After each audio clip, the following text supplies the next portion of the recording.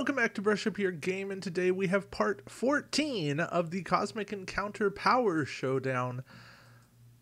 Or, as we could also think of it, the final three brackets, and my goal is to get through all three here. So, starting things off, we have Alternate Timeline Demon, which fixes many of the problems with Demon. The Alternate Timeline version here lets you play when you're not an ally or a main player. You discard an attack card from your hand. If it's lower than both attack cards, each main player sends one of your ships to the warp. If your card's higher than a main player, you dominate the ships of that player's allies. After the encounter is determined, you may take up to 4 of your ships from one of your colonies and then use them to replace any of those ally ships in the encounter on a 1-for-1 basis before those ships land on the planet. So it's a chance to get involved when you weren't. You're risking some things. It's optional, and I like that it's optional. Which, on the other hand, which is an essence power. And it's not one that I'm particularly fond of. Which hands out curses. And in doing so, which kind of makes the game less fun. These curses are far from enjoyable, and it's not that they're hideous. Which is a very interesting power, but the curses just aren't as engaging. I as big of a problem as I have with the original Demon, I really like how Demon's been fixed, and which gets some points for what it does, but Demon is just moving on.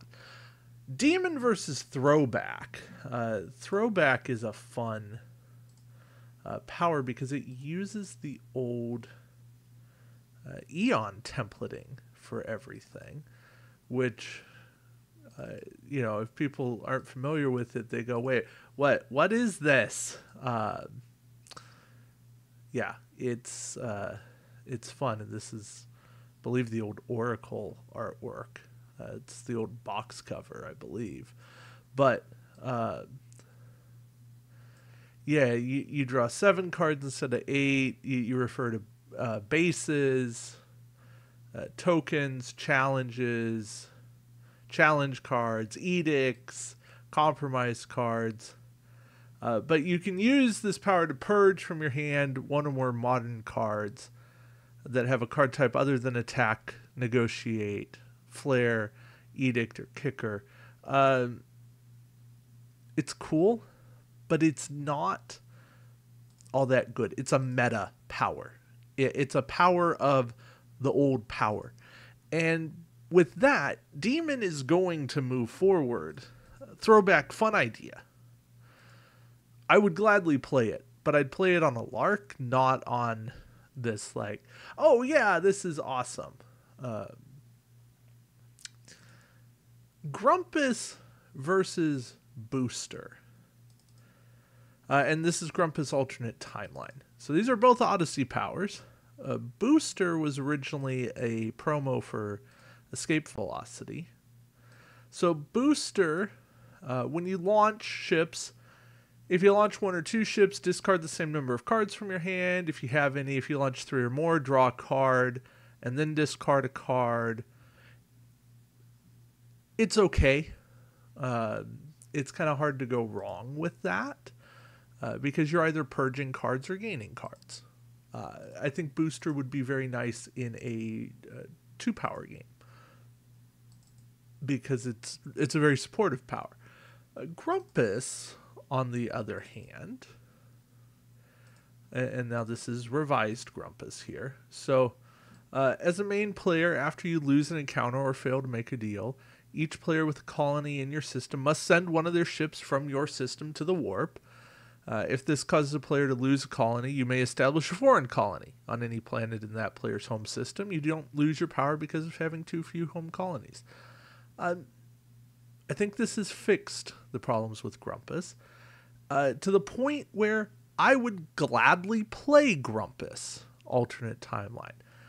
It's very passive, but really you're just trying to lose. And this can work on offense. And yeah, it's only going to work once people have colonies in your system, but it is a better power than Booster. Booster a supportive power, but Grumpus just has better things going on here. So I'm going to move Grumpus on. Tide versus Swindler. Now, I know Tide is an old, storm power. You get 2 cosmic tokens on this sheet. After you win, you place 1 token on the sheet, and then you and each of your allies draw a card for each token on the sheet. After you lose, if there's more than 1 token on the sheet, use this power to discard 1 token from the sheet. Then the opposing main player and each of their allies must discard 1 card of their choice from their hands. My problem with Tide is that Tide helps almost as much as it helps you. It helps other people. Swindler gets a Swindler token for each other player in the game, making sure that one of them is the mark, and you have the power of identity theft. After the defense has been determined, you can use this power to reveal your mark by flipping all Swindler tokens face up, remove them from the game. You and your mark then exchange everything, including physical seats, alien powers, player colors, ships, hands, systems, planets, colonies. It's everything. And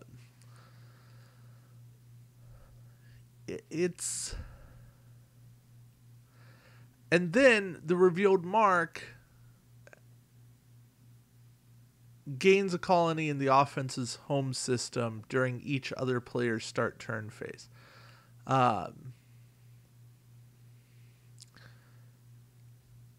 It's a neat idea, but I'm not a big fan of either of these powers, weirdly enough. I think I'm going with Tide just because it's simpler and it encourages allies. That's where I'm truly at here. Now, Grumpus versus Tide. Grumpus feels like it gives me a power. Tide is giving everybody a power. So I'm going to give me, because I'm selfish that way. Now, Demon versus Grumpus. Grumpus is going to help me get colonies. Demon also going to help me get colonies. Demon playing a little bit meaner. I like it. It's close. That's why I'm going to go with 4-2 here. But Demon's going to move all the way forward here. Okay. Particle versus Host. If I remember correctly, Particle... Nope, Particle is new. Host. Host has got to be around. Yeah. Host from Dominion. So, Host, you have the power to channel. At the start of any player's turn, you may remove any or all flares on this sheet from the game and or draw cards from the unused flare deck to place face down on this sheet until you have 3 here in either order. At any time, you can use this power to play a wild flare from the sheet as though it were in your hand. If the flare would return to your hand after use, discard it to the regular discard pile. If you're zapped, place the flare back on this sheet. So Host basically plays and adds unused flares into the game, which is neat. I like that aspect. You're going to get more flares, make for a more zany game. And in some ways, what's not to like about that? Lots of lots of good. Particle, on the other hand, and this is me.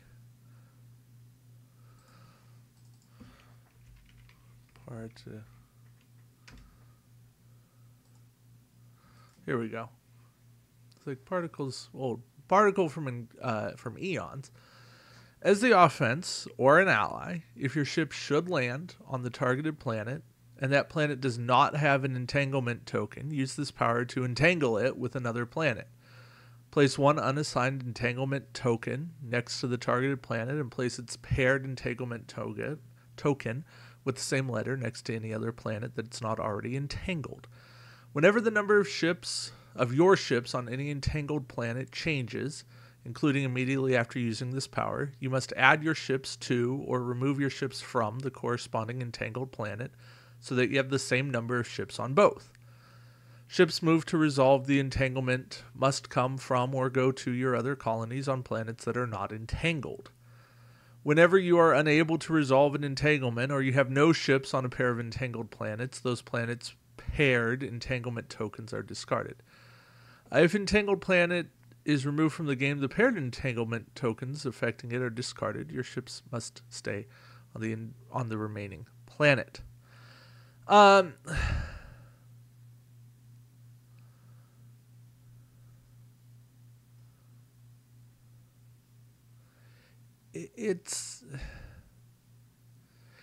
This is just complex. And host creates a more fun game. That's where we're at here. Host, more interesting than particle. Reborn,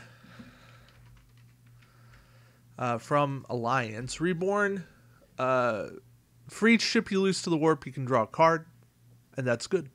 For each ship you retrieve from the warp, you may use this power to discard a card of your choice from your hand. Reborn, cycling their stuff. Bulwark, just bad. So Reborn, moving on very easily. Reborn versus Host. Personally, I like being able to trim my hand more than play a bunch of flares, some of which are good, some of which are bad, or uninteresting. So I'm going to move Reborn forward.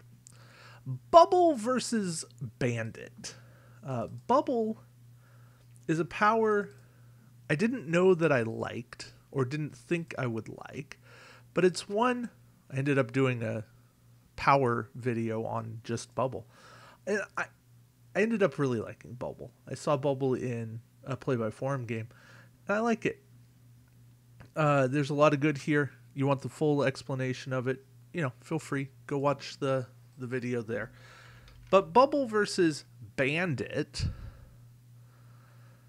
Bandit is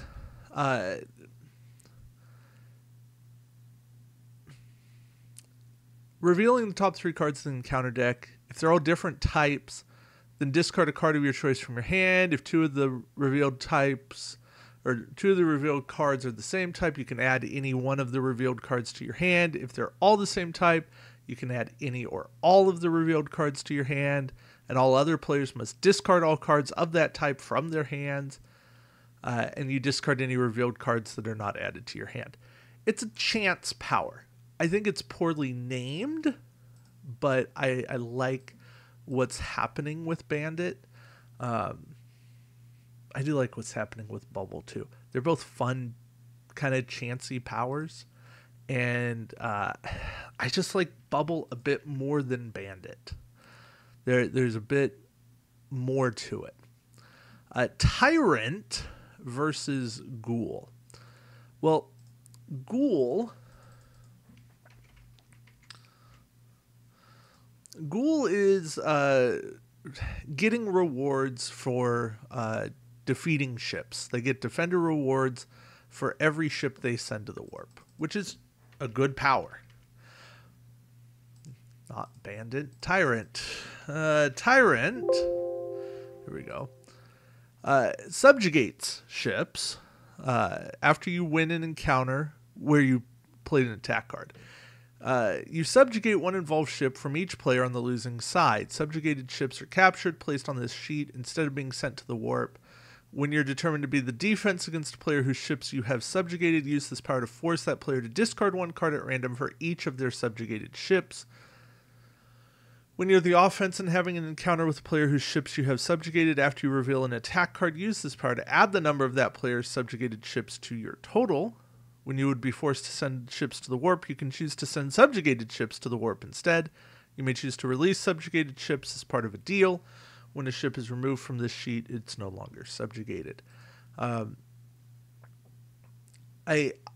like the different aspects that Tyrant brings. It's actually a fun power. I would call it one of the better Cosmic Storm powers. Ghoul, though. Ghoul does what it does really, really well. And I want to move Tyrant on. But I'm going to move Ghoul on. And I like Ghoul versus Bubble. See, Bubble gets players involved. And it lets people play these reinforcement cards, get attack cards in. But reinforcement cards are so limited. What Ghoul does well is basically always happening. While Bubble's cool, Ghoul is better. And then Ghoul versus Reborn. This is a good matchup, but Ghoul's just adding to their hand. Reborn is trimming. And as much as I like trimming, I like just adding more. So we got Ghoul and we got Demon alternate timeline advancing. Let's get to the next bracket here. Fungus versus Nightmare. Fungus is kind of like Tyrant. They are taking ships, except Fungus is making these stacks of ships.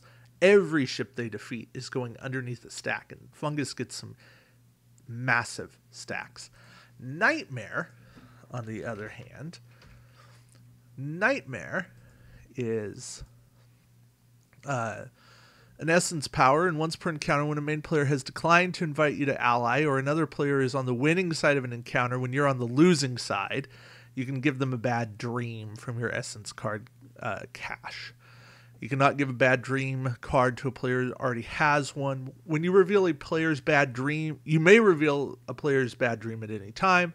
That player reads the card and carries out its effect. Revealed bad dream cards are returned to you. And there's 10 different bad dreams. They all do crazy bad things. Some of them aren't that bad. Like if you're late for work, if you're starting your regroup phase, instead you're actually skipping your regroup phase. If you are winning the game along with one or more other players, instead those other players are actually winning without you. That's really bad. Some of these are very bad. Some of them mildly annoying. If you're accepting an alliance invitation, instead you are actually declining all invitations.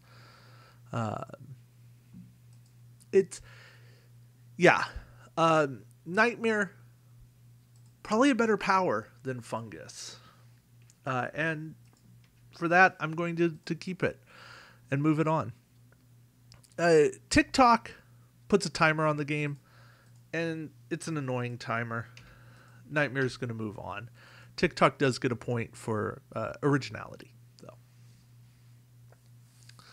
though. Architect versus Mirror.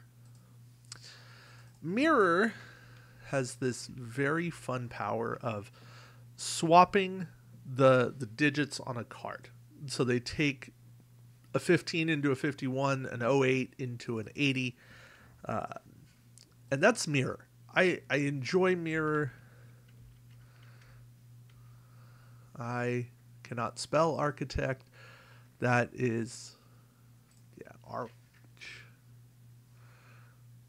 Architect. There we go. Architect. When you win as a main player at the end of the encounter, use this power to create or expand a tower in your opponent's system. If you don't already have a tower in the system, choose two of that system's planets. Merge those two planets together, placing all ships from both on top of the 2-level tower. If you already have a tower in that opponent's system, then instead select another planet in that system and merge it into the tower's new level, placing its ships on top. Only normal player color planets can be merged. As a main player, after encounter cards are revealed, use this power to double your total if you have a tower of 2 or more levels in the opponent's system, a tower of 3 or more levels in a system adjacent to the opponent's system, or a tower of 4 or more levels in any system. Each tower counts as a single planet. Towers are permanent even if you lose the use of them. If a player cannot gain enough foreign colonies to win the game due to insufficient foreign planets, you win the game. If any player. Yeah. So basically, you're trying to box somebody out.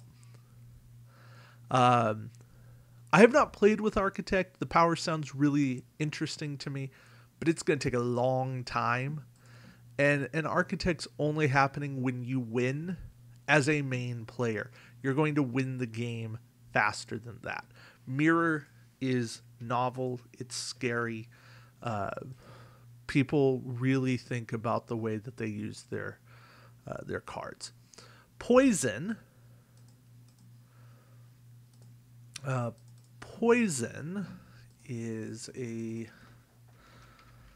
very annoying power because they have hazardous home systems. Each time a card with a hazard warning is drawn from the Destiny deck, use this power. Each foreign colony in your home system loses 1 ship to the warp. Hazardous Destiny deck is about 1/3. It's slightly less. It's one of every player's color, one of the specials, I believe, but none of the wilds. So that's why it's slightly less than 1 in 3. It might not be any of the specials, in which case it's significantly less than 1 in 3, but not 1 in 4. In addition, as a main player, if both players reveal attack cards and your opponent's attack card value is within 2 of your attack, you may use this power to win the encounter, regardless of the actual totals. Yeah, Poison does some weird stuff. But how does it compare with Perfectionist, the alternate timeline edition? Well, Perfectionist alternate timeline is once per encounter. When you add any cards to your hand, you may use this power to place any of those cards face down on the sheet in a reject pile. You may also use this power when you are dealt your starting hand. When another player would take cards from your hand at random, you may use this power to force that player to take some or all of them at random from your reject pile. And my apologies for waving. I have a fly in here. You may offer cards from your reject pile as part of a deal. If any player cannot draw cards because of deck, you have to reshuffle, discard them all. Perfectionist, much more interesting to me. It's the hand pruning aspect of the game. But, yeah, Poison becomes annoying, but it does have that cool feature to win encounters. It's rare. It's rare that Poison pulls that off. I'm going to move Perfectionist on, though. Perfectionist versus Mirror. Boy, heads up, Mirror will counter that because Perfectionist doesn't want to get rid of anything. I still think I'd rather have Perfectionist.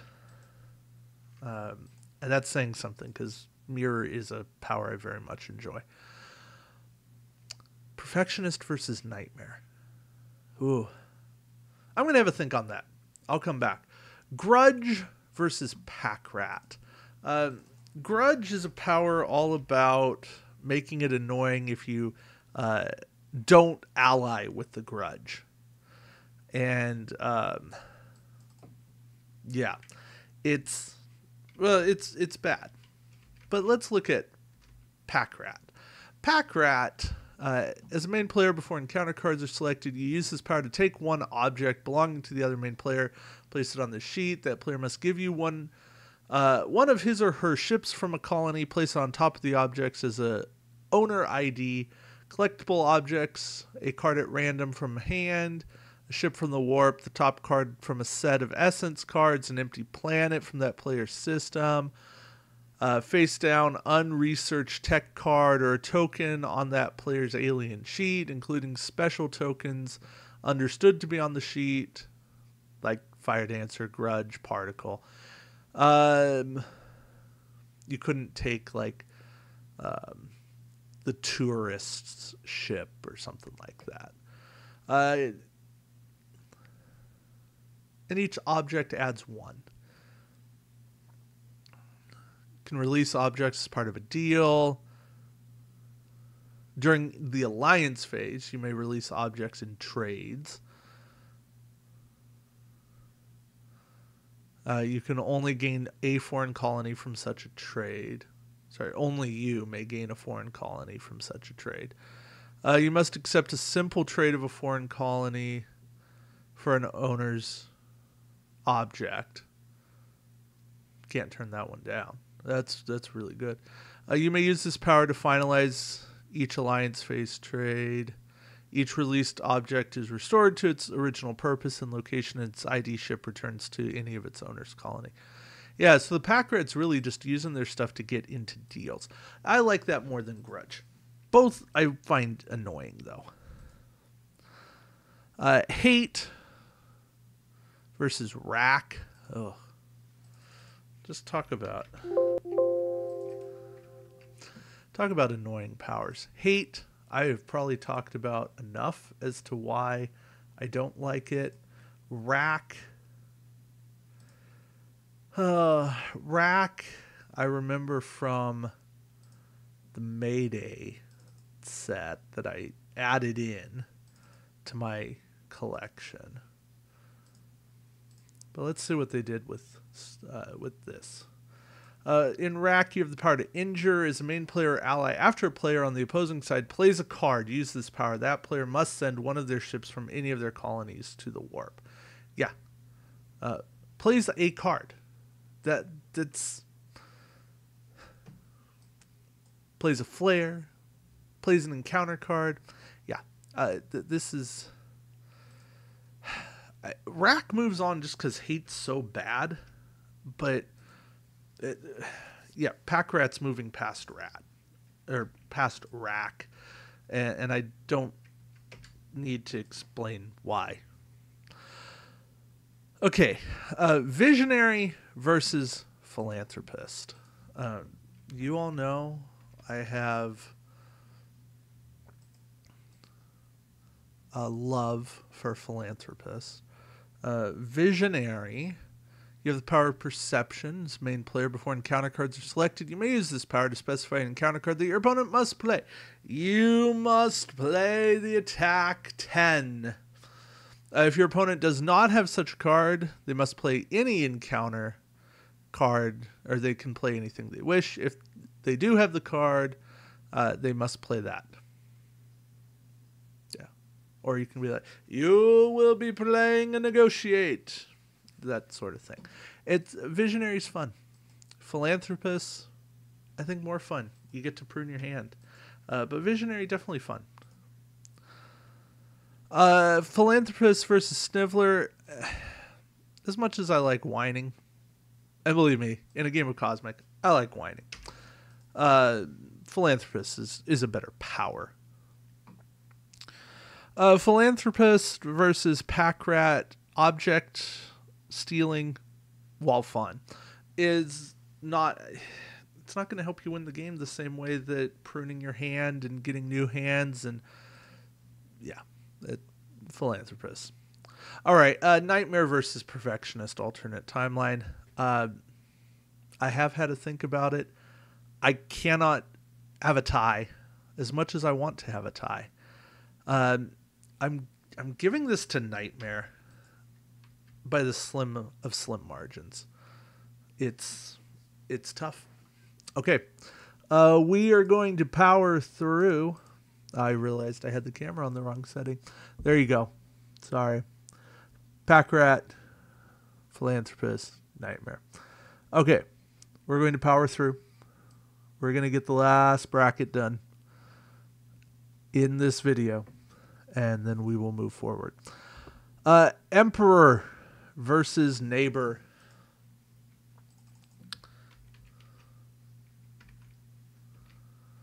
Emperor, power of tribute. Whenever a player sends one or more ships into the encounter in your system or gains a colony in your system, you demand tribute. That player must show you one card from their hand and must also give you one of their ships from a colony. Place the card face down on the sheet and put the ship on top of the card as an ID owner. Yeah. So Emperor, annoying. At the end of any encounter, as long as there are 3 or more total tributes on the sheet from at least two different players, you can look at all of them. Add the tributes you consider worthy to your hand and discard those you consider unworthy. You may return one of the unworthy tributes to its giver, causing that player to lose 3 ships to the warp. Yeah, Emperor, kind of annoying. Neighbor, on the other hand, let's find Neighbor. You have the power of community as main player or an ally. After the main player on your side reveals an attack card, use this power to add 1 to your total for each ship you have in the targeted system that's not involved in the encounter.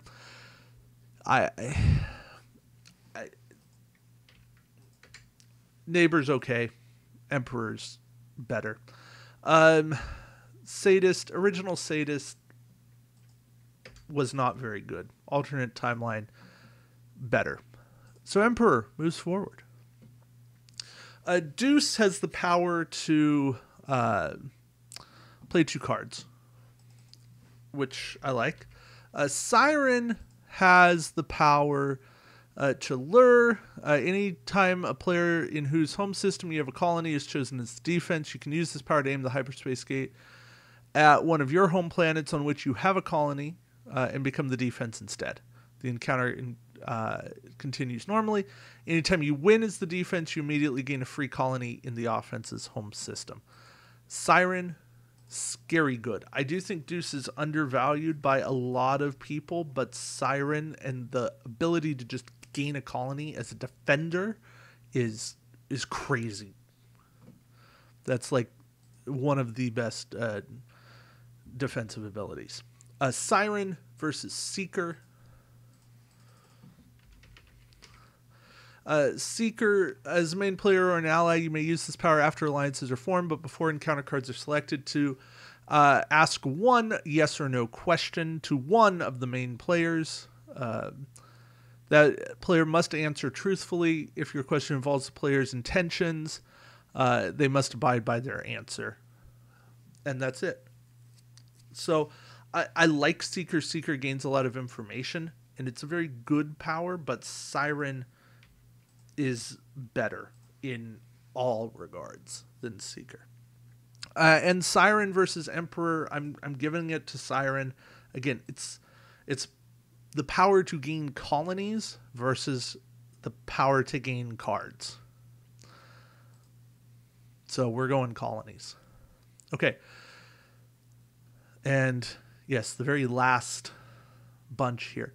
Decoy versus Coordinator. Decoy.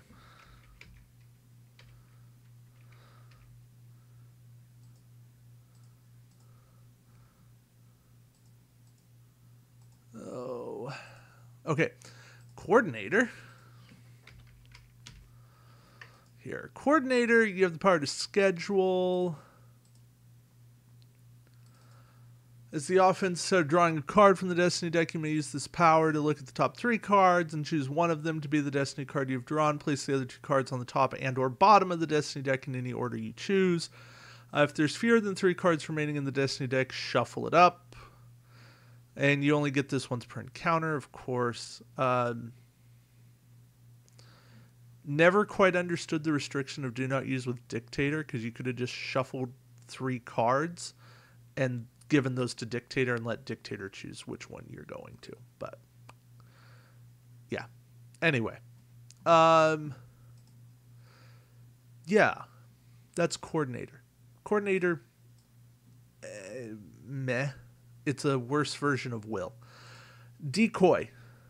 You have the power of contingency. As main player, before encounter cards are selected, you may use this power to play an encounter card face up on the sheet. During the reveal phase, after you reveal your normal encounter, you may choose to swap your encounter card with the card on the sheet. After the encounter, your opponent decides what to do with the card on this sheet. They may take it, discard it, or force you to take it back. Yeah, I like Decoy a whole lot more. And I mean, decoy's not amazing, but coordinator's absolutely bad. Sycophant, and I actually do know how to say that word now. Because, boy, the first time I saw that, I had no idea. Sycophant places 10 tokens on this sheet, and you have the power of flattery. If you are not a main player after alliances are formed, you can use this power to flatter one of the more main players, even if you're allied against them.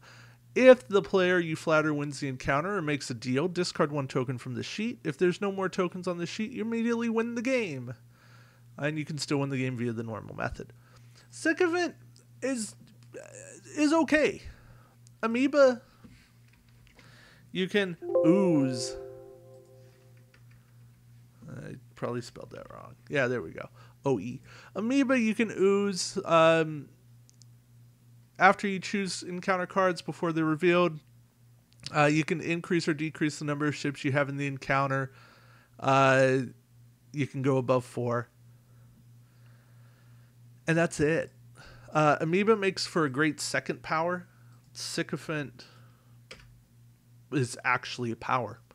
And as cool as Decoy is, I think I like Sycophant more. Yeah, basically you're just saying, I think you're going to win. And there you go. Bleeding Heart versus Warrior. Warrior gets tokens every time they win. Or lose. Basically, when you're the main player, you add 1 token to the sheet if you win, 2 if you lost. And those tokens help you. Bleeding Heart, on any encounter before allies are invited, you can use this power to say, let there be peace. If you do, all attack cards with value of 10 or lower become negotiate cards when revealed, and all compensation is doubled. I mean, I like the idea, but let there be war. Bleeding Heart's probably a better power, but Warrior's just more fun. Miser gets a second hand. Silencer, well, stops somebody from talking. And, of course, it's in Odyssey.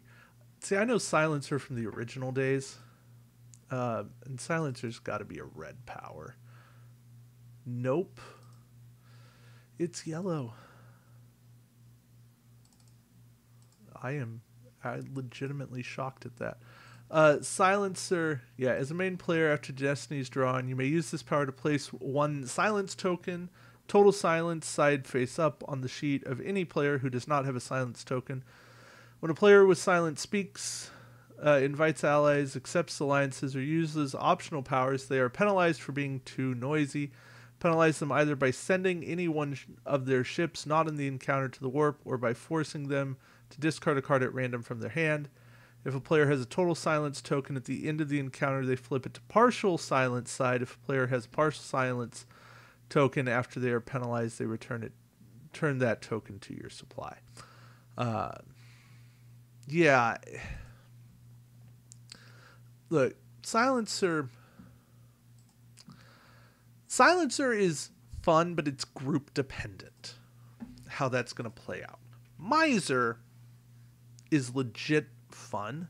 It's cool to have a second power or a second hand, and I would always take that second hand. Warrior gets unstoppable the longer the game goes, but I find that most games end before Warrior can actually make a difference, so I'm going second hand. And I'm going to take Sycophant, who can win the game in a different way, a cool way, over the guy with 2 hands. So there we go. We are now to the top 32, and we now have the final 32. So this is our bracket. If you stayed with us this long, I appreciate you. We got Brute, Alternate Timeline, Sorcerer, Maven, Magician, Pentaform, Relic, Pretender, Tortoise, Aristocrat, Loser, Dragon, Volch, Explorer, Perfectionist, Inferno, Diplomat, Insect Assistant, Doppelganger, Lizard, Winner, The Cult, Remora, the Claw, Pacifist, Human, Demon Alternate Timeline, Ghoul, Nightmare, Philanthropist, Siren, and Sycophant. That is our 32. We will get to a winner from here in probably another 3 videos. So, I know this one was long, but hopefully it was worth it. Thank you for your time. Thank you for watching. Really do appreciate y'all.